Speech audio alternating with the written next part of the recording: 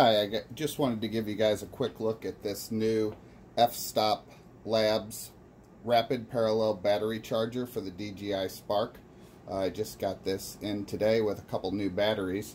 I plugged it in and I have my two batteries that I had before plugged in, and they got a green light on them that power's going to them. It'll charge 4 batteries at one time, plus your remote control, plus a phone.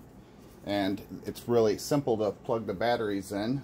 There's just some connectors there, and it slides right onto the battery. And you'll see the battery lights start to blink that it's charging, and the light also turns red on the charger that it's actually charging.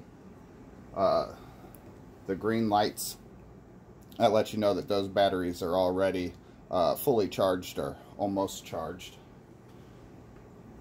That still leaves the wire for the remote control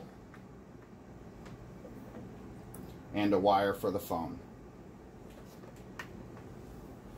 So that lets you charge everything you need for flight at one time.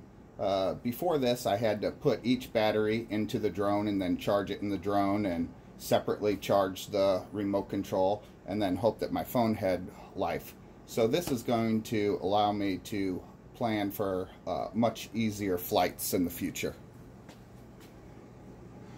On the back of this, you'll see that the wires for the battery, they're hard connected in there, but there's the 2 ports for the remote control and the phone charger.